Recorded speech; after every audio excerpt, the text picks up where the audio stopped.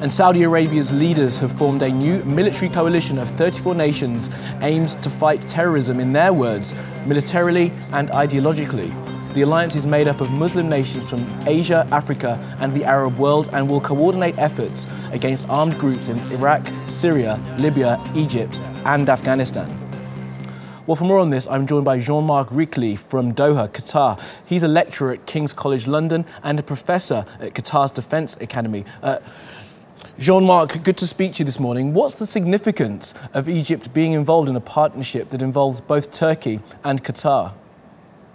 Right, good morning. I would say there is too much of a significance. If you look at this initiative, you had a previous initiative last March at the summit of the Arab League under the push of Egypt and Saudi Arabia to create a joint Arab force.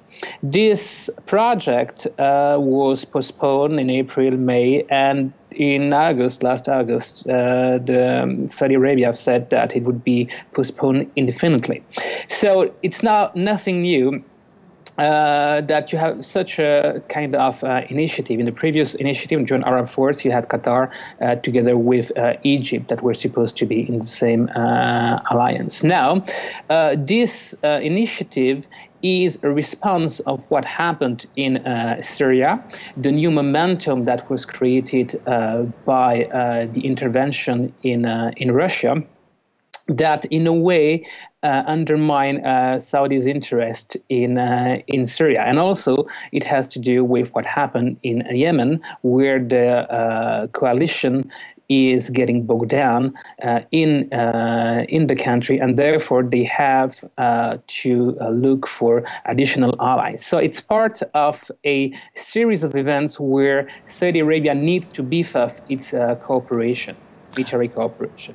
And what could this coalition do that the Americans and the Russians can't do? Could we see boots on the ground in Syria and Iraq to fight Daesh?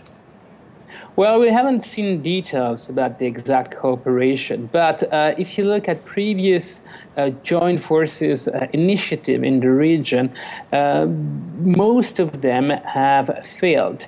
And here we are talking about an alliance of 30 different countries on 3 different continents.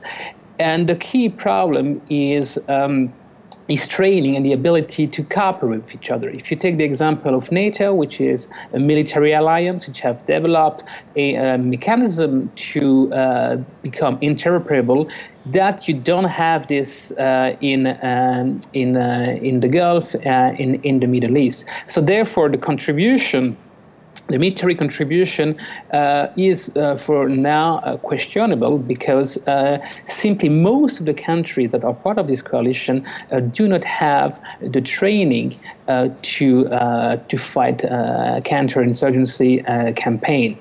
And therefore, if Saudi Arabia is serious about this alliance, they will have to develop the structure to actually train and cooperate together, as well as sharing intelligence, because fighting, if the primary purpose of this force is to fight terrorism, sharing information, sharing intelligence will be crucial.